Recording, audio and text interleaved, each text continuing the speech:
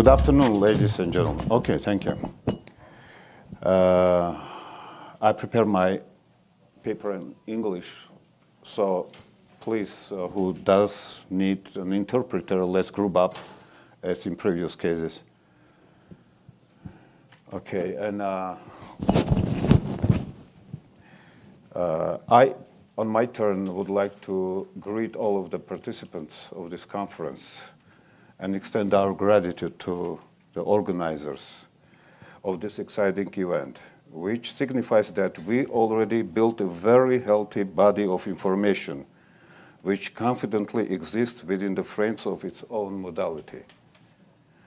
Our conference will convey a very important message to the medical community, which will be forced to recognize the legality of this potent modality's role in healthcare. Despite of the fact that a lot of time has already passed since the TENS and Scenar devices have been introduced to the medical community and shown their extraordinary curative abilities, yet the distribution and conveyance of this alternative modality propagates inappropriately slow. Dominating Western medicine imposes strict rules and regulations on any novice medical alternative diagnostic or treatment method, especially based on contemporary electronic technology. As of the scope of our interest, Scenar was confined by the FDA within the narrow frames of definition as the pain-relieving and muscle training device. All those practitioners who use Scenar therapy even for a short period of time know that the benefits do stretch far beyond of that definition. Any practitioner who paid his professional attention to electrotherapy and adopted this appreciative concept of treatment, in my understanding, supposed to explore the nature of electricity in some extent. I went through this curious path, and I guarantee that in your endeavor of doing so, you will encounter with many interesting facts which will add to your knowledge, many interesting points which will orientate you via more and more effective algorithms in your practice. For better understanding of why electricity plays such an important conducting role in our lives, I would like to remind you about the environment in which the life on Earth has evolved. Geophysicists point out to a cavity that exists between the Earth and the lowest layer of our ionosphere, which comprises approximately 55 kilometers up to 60 kilometers. In 1952, Adolf Schumann mathematically predicted and then recorded standing electromagnetic waves in the ELF frequency band. It stands for extremely low frequencies, this abbreviation. The range of frequency extends from 3 up to 60 hertz. However, the lowest frequency and the highest efficiency mode of the Schumann resonance occurs at a frequency approximately 7.83 hertz. Furthermore, there are some observations that the frequencies over 35 hertz are harmful when the live species exposed to them extensively and for a long period of time. So it does not concern to especially Scenar therapy, because previous lecturers mentioned about the delicate frequencies and of the Scenar. What?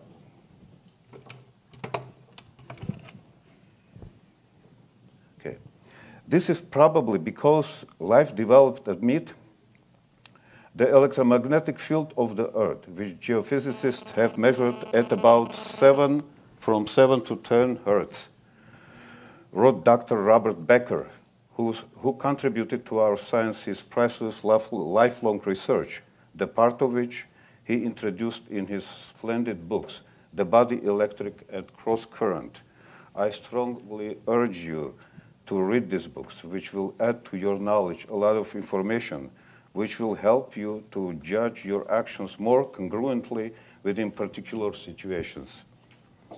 A very valuable point that I have ever retrieved from his conclusions and successfully used in my practice is that the cell has its threshold of acceptance or admittance of both characteristics of current, the frequency as well as the intensity. Electrical energy is intimately tied to the human body and influences all of our life functions, directly or indirectly. It's important to bring that up to the level of our understanding of that notion. And not surprisingly, all the leashes extend to the famous Albert Einstein's equation, E equals mc squared.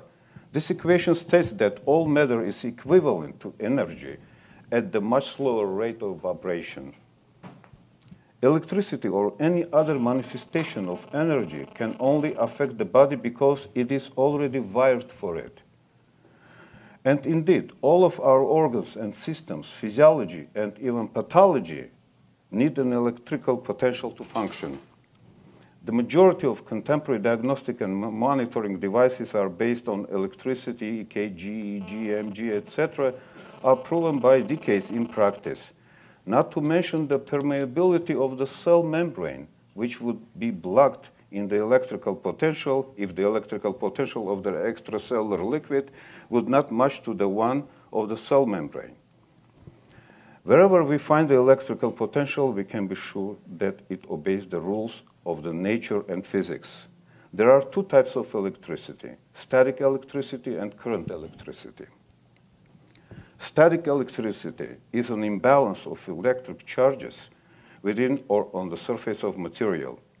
The charge remains until it's able to move away by means of an electric current or electrical discharge. Static electricity is named in contrast with the current electricity, which flows through wires or other conductors and transmits energy. A remarkable physician in Hippocratic tradition, Luigi Galvani, contributed one of the important stepstones in propagation of medicine through the path of its evolution. In his well-equipped lab, he was searching for a proof of the electrical nature of the life force.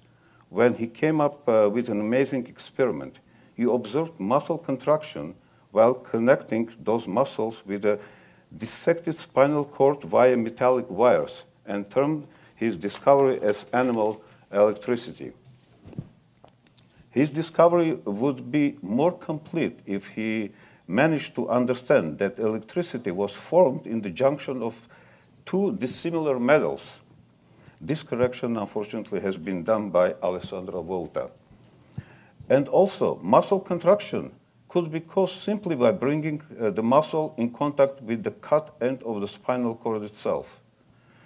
Galvani also reported his observations of transmission of electrical force across the space, when a spark produced by his electrostatic machine caused the contraction of the muscle held with metallic forceps by an assistant across the room.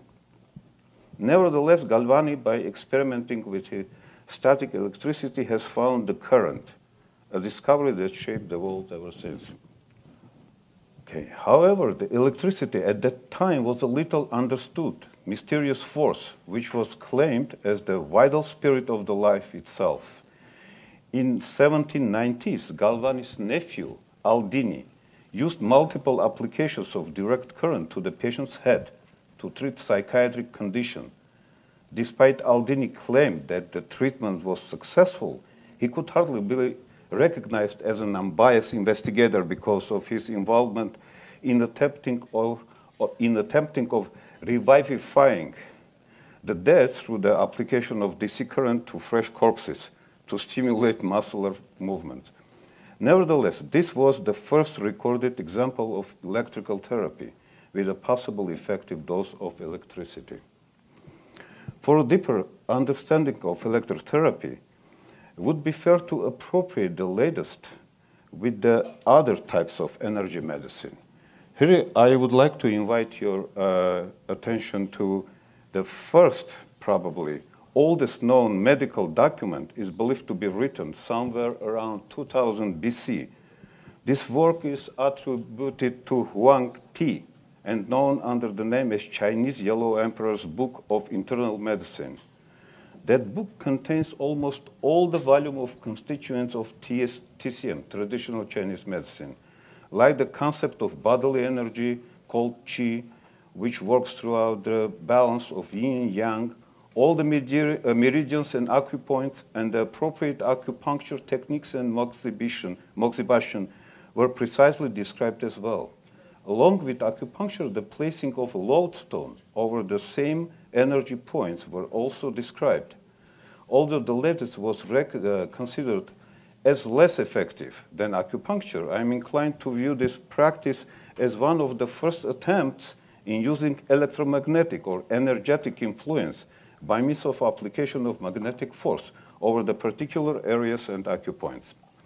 Any of described in this book techniques were viewed as influencing an internal energy system by introducing external energy. The above-mentioned treatments and concepts must have antedated the Yellow Emperor's book by some additional 1,000 years, allowing necessary time for evolution, starting from pre-literate people's practices up to the written manuscript. Despite so far nobody have managed to reveal the nature of qi in the view of known to physics forces of energies, it is obvious that we can influence and manipulate the force qi almost by any means: mechanical, heat, application, electrical, magnetic, electromagnetic, light and color application, chemical and even psychological. The life force qi flows through the network of meridians. The knowledge that has been given to us almost 5,000 years ago, and now the all mapping of acupoints was proven to be precise by the ingenious invention of Dr. Roman Avakian, a device known by the name as AcuVision, which enables to visualize acupoints and even the difference of intensity of the lattice. In contrast with qi, we have a different picture of polarization of electricity in human body. In spite of the existence of two above-mentioned types of electricity in the nature, all the botanical and living species exist on the current electrical system of different complexity. One of the important properties of the current electricity is polarization, which drives the electrical potential via particular pathways and interconnects all systems of the living organisms. The driving force that facilitates that flow of the energy forms from the complex interactions of opposites: chemical, heat and cold, the internal and external electromagnetic fields, and so on. The law of polarity is the foundation of everything in the manifested universe. We see examples of this law around us every day and night, male and female, cold and heat, happy and sad, up and down, young and old, rich and poor, and so on. These pairs of opposites describe all aspects of our world. The 8 guiding principles of Chinese medicine diagnosis are completely based on the law of polarity. Those principles are as follows: hot and cold, excess and deficiency, external and internal, yang and yin. Classifying the patients in accordance to these opposite polarities lead the TCM practitioners to better understanding of the illness and appropriately to a more precise treatment recipes.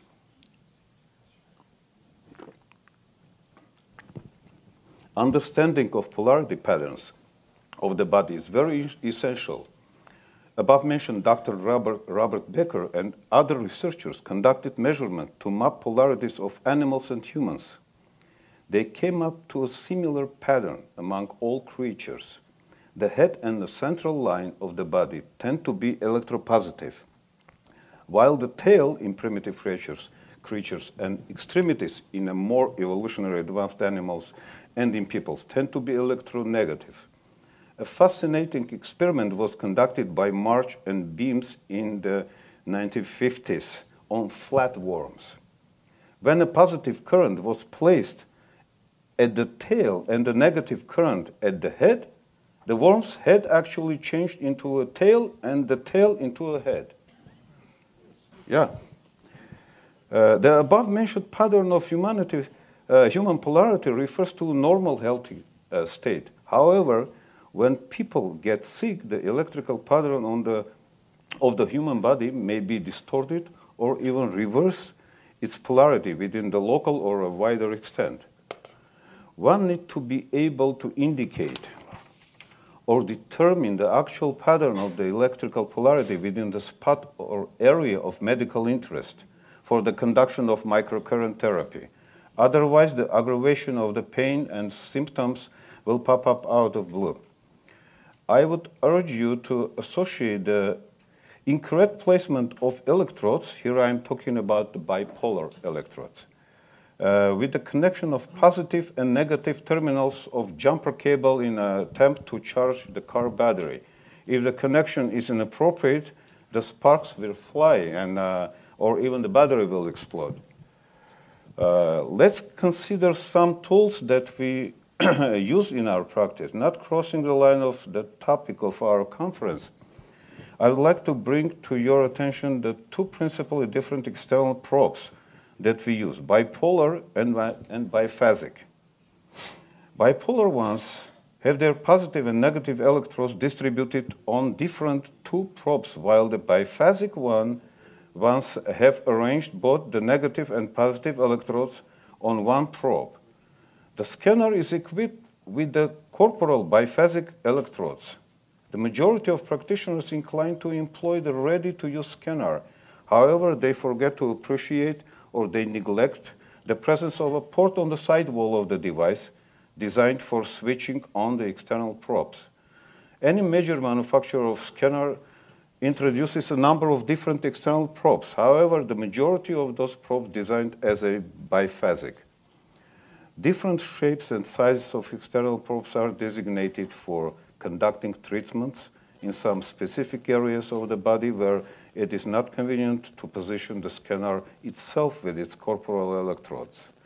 When the external probe is attached to the scanner, the corporal electrode go off. But a number of years ago, I bought a scanner which did not have such a characteristic. At the first glance, I considered that as a sort of a defect, because one could accidentally touch the scanner electrode while working with the external one. But very soon I started to use both of them simultaneously, enjoying the promptly noticeable difference in results. I would like to mention that now we will talk.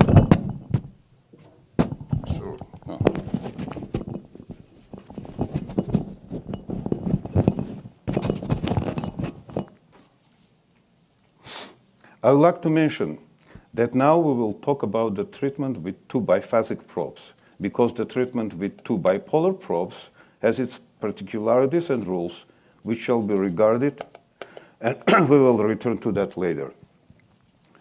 To be able to use two biphasic probes, one needs to have a simple adapter, which evenly splits the scanner signal for two probes. I haven't seen such an adapter in the market, so I made it myself. The application of these probes, a type of probes, does not significantly differ from the protocols described in provided manuals. There is one difference, though. Working with two probes enables the practitioner to save time and work and most importantly, to get very important, significant advantages. For example, when I conduct general treatment, 3 pathways and 6 points, I do not go through the segments one by one, but use the simultaneous application of probes on the left and right sides of the paravertebral roots. What one may get out of it? First of all, the simultaneous stimulation of two parallel segments of the spinal cord acts more profoundly than in a sequential version of it. Spinal cord has a number of crisscrossing pathways within each of its segments, and a unilateral stimulation may create an imbalance within the opposite half of the spinal cord. In the same time, continuing this notion, I'm inclined to presume that the parallel stimulation of the spinal cord balances the two halves of it when we have a pathology in reference to the one side of it. The scanner surprisingly feels the difference. If you apply the biphasic external probes on the parallel segments of the spinal cord, in most cases the patient in the beginning will feel a difference of the intensity of the electricity on the skin from absent to a certain degree. Thereafter, as usual, the difference equilibrates upon a time, which in my opinion indicates a positive result, that is the balancing of the imbalanced side. I have used these techniques many times, and they are not limited to the general treatment only. They may be applied in a broad spectrum of consideration of different pathologies.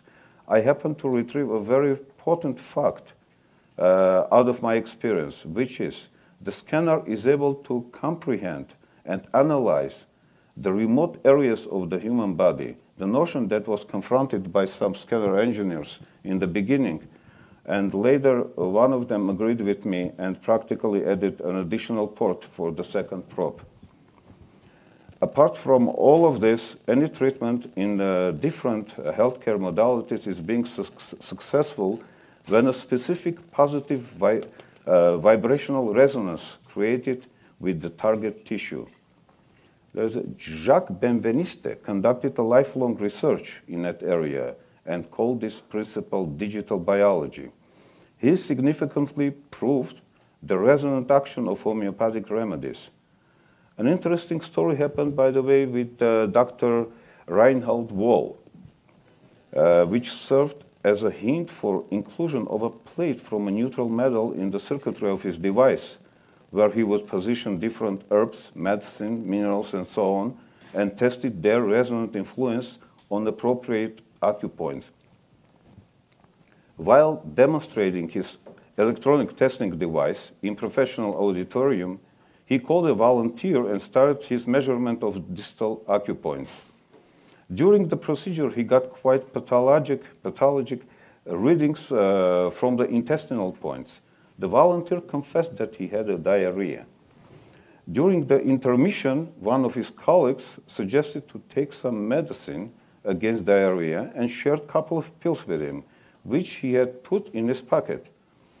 After the break, Dr. Wohl resumed his measurement, however, to his surprise, could not find any deviation from the normal readings. After questioning the sick gentleman, Dr. Wohl paid attention on those pills in his pocket. When he again repeated his measurement with and without pills, he came to an unmistakable confirmation that the resonant field of those pills, even being within the pocket, corrected the pathological condition.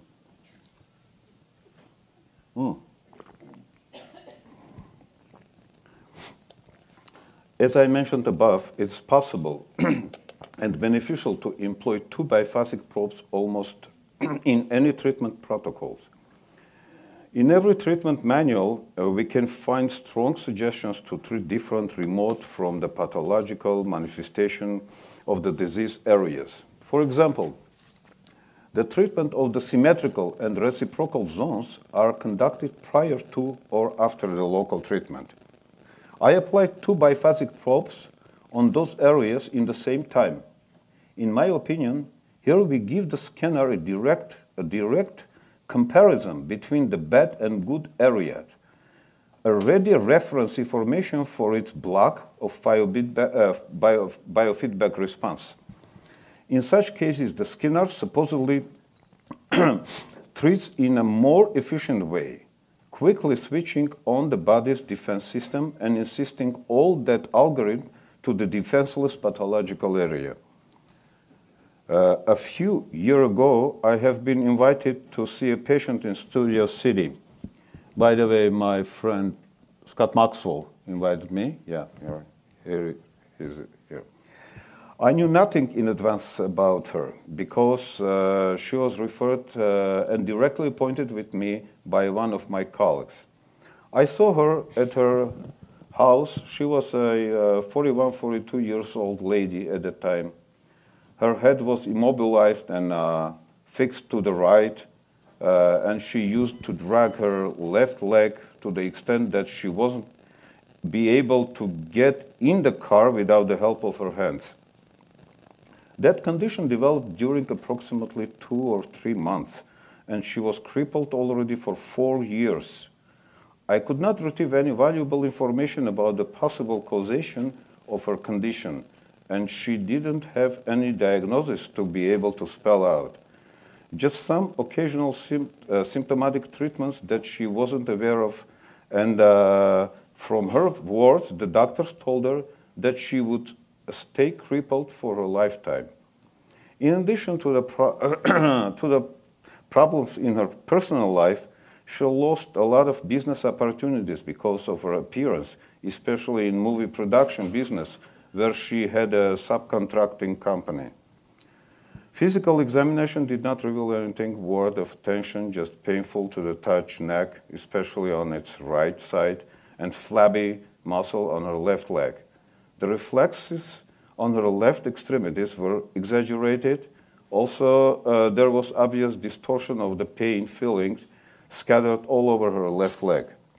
When I employed my scanner and started to search for asymmetries, I confronted with a significant stickiness on her right T6 level, about 2 inches to the right from the paravertebral root.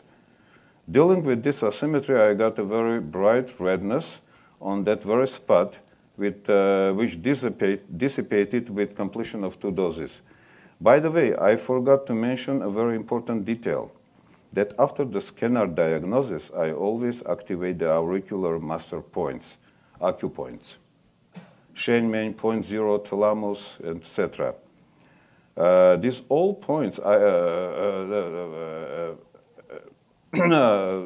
all points, the other points that I consider within the interest, of medical interest, especially Shenmen and point 0, open up the body and make it more perceptive to treatment. I recommend it to activate. And auricular acupoints, usually it's very easy to activate. They work, anything will work. Acupressure, but I love working with my lasers. Laser pointers of different colors. Here I want to deliver to you a very important hint. Which ear to treat? I am prone to follow Dr. John Amaro's advice, a brilliant master of TCM, who suggests to conduct a nostril test to determine the site of auricular acupuncture treatment. Quite simply, if a person applied the pressure to the outside of the nostril, let's say right nostril, blocking it completely, and breathe it deeply through the left nostril, then repeat the procedure on the opposite nostril, one would discover they have a definite nostril that is more open than the other one. From an ear acupuncture approach, this means if the right nostril is open, the left ear is more receptive to treatment. If the left nostril is open, the right ear is more receptive. If both nostrils are open, treat bilaterally. In addition, I love working again with my laser pointers, on this acupoint. That takes about 10 to 15 seconds to activate this acupoints, no more. Returning to our case, I proceeded the treatment by coupling the information from the different areas of the paravertebral zones with different areas of the affected leg. The session lasted 1.5 hours, after which the patient, on my request to elevate her leg, kicked it above of my head. This evidence. Despite I appointed sequential sessions to reach a more stable curative effect, she disappeared out of my view.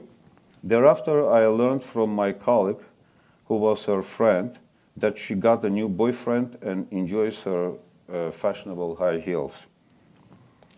Please don't ask me for the explanation of this case, because I cannot answer to your question.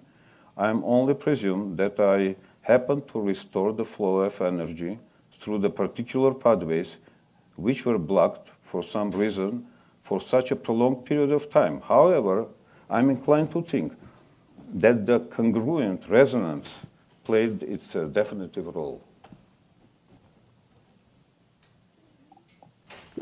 Yes, you mentioned that after scanner treatment, then you open up the acupressure points? After scanner diagnosis, before treatment. Before treatment? Yes. So how do you use your laser to do that?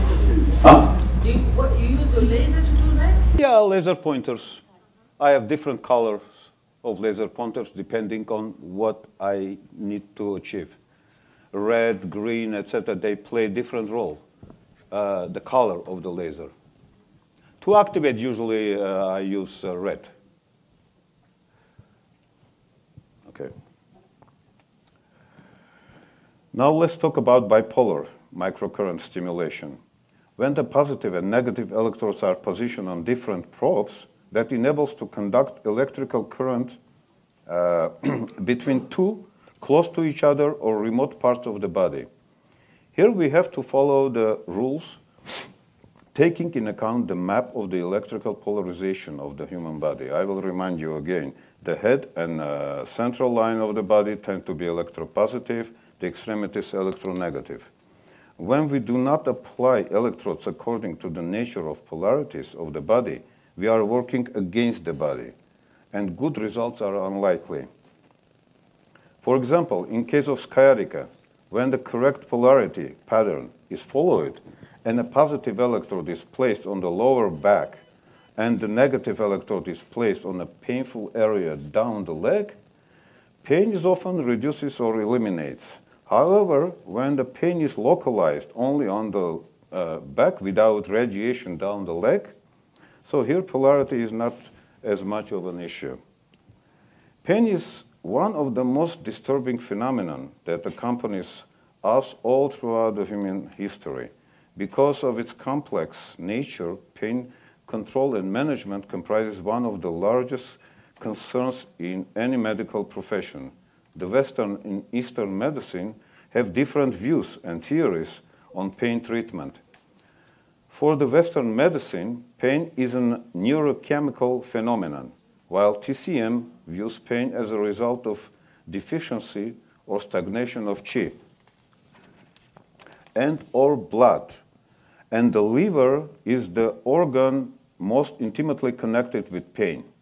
The liver's function of qi flow regulation is of prime importance in acupuncture pain management. There is a very good combination of acupoints called the 4 gates, consisting of bilateral stimulation of large intestine of Hegu, large intestine 4, and liver 3, which is harmonizing treatment that relieves many kinds of pain and tension through the liver. Here I'm using my biphasic probes, simultaneous biphasic probes. Working with bipolar probes opens up a wide opportunity in using the large library of protocols and principles of TCM. The difference is that using the scanner devices as a source of microcurrent gives us a huge privilege in comparison with the other existing electrotherapy devices because of the uniqueness of the scanner signal. Also, the professional models of the scanner designed with much more and wider options in settings than the standard electrotherapy devices. I get a noticeable professional satisfaction using different principles and protocols which are possible to implement only by means of 2 external probes. For example, the root and brush treatment comprises one of the landmarks in TCM. Of course, one may go through the root and branch in a sequential way. However, one may get a substantial advantage when using the 2 external probes, whether bipolar or biphasic, which depends on the particular case. By the way, I have found a noticeable advantage in treatment mostly of joint pains when I treat them in motion. While treating, I ask the patient to change the position of the joint. And that apparently opens up a new information to the scanner, and scanner reads some more and can answer to more biofeedback responses rather than in one static position. I would like to invite your attention to a so-called macro-micro technique, which I use a lot. It is a combination of the acupoints on the human body and their reference points on so-called microcosm, projected on the different parts of the body, like ear, nose, face, soul, etc. Here I have to mention a very important difference. While working with macro technique, we should keep on the rules of 3 Ps. The positive probe proximal. Positive probe should be positioned proximal, and the negative probe distal. But when you work with macro-micro system, this polarity should be reversed. So the negative probe should be positioned on the body or some affected area, and a positive probe on the, let's say, auricular point of the appropriate reference point. Yes? Yeah, earlier I had asked this question about polarization with Scenar. They said there was no polarization. You're saying that there is a positive and a negative. That would be polarization. I said the body itself is polarized.